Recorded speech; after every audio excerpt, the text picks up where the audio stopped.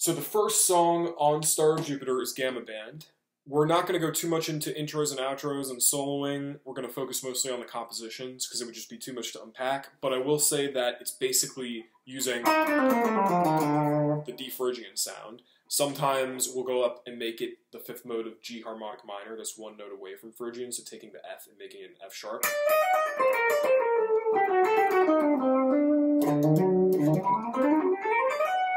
That kind of sound. That's pretty much covers the idea behind the soloing and the melody.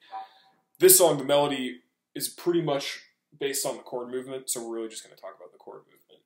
Starts out in D minor, it's a 5/4 rock groove, D sus sound. Now remember that theme I told you about in the first video? And its variation? Well, this is the variation, except instead of starting here, we're starting from D. And those first two chords are both found within D minor. So is C sus, except we're using modal interchange, meaning borrowing a sound from another key that shares the same underlying chord. So that's a Phrygian sound, C sus flat 9. So C sus flat 9 and what is this here? This is like a Phrygian sound that's like the second. It would be like a Dorian sound, because if you're thinking about Phrygian in the key of B flat, thinking about this as like a F sus, which is like a 5, and this as the 2, which is Dorian, it's borrowing from another mode. Instead of Dorian, it's Phrygian. So that pretty much explains the A section. Again, if this is flying over your head, send me an email, jackwaughmusic@gmail.com, and we can do a Skype lesson to go over this more in depth. But the simple version of this is you're moving around sus chords. That's the basic version.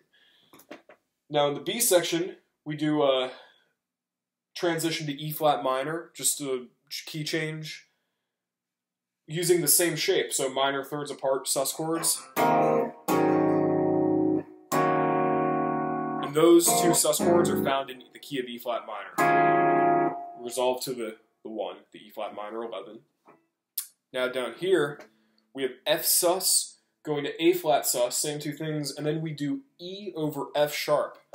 So E over F sharp, I think he got that from thinking about a B sus, but you know, it's kind of the same kind of sound, but really what it is, E over F sharp over E flat. So if you put that chord over E flat, it's like you're still playing this chord, but you're just using modal interchange to make it a Phrygian sound. So I think that's what's going on there. And the cool thing about this is a really common song, or a common chord found in pop songs. So like we talked about in the first video, this makes use of very pop-like sounds. You can hear this in like Bruno Mars and Michael Jackson songs all the time. So it's a really effective way of expressing the Phrygian sound. And that pretty much sums up Gamma Band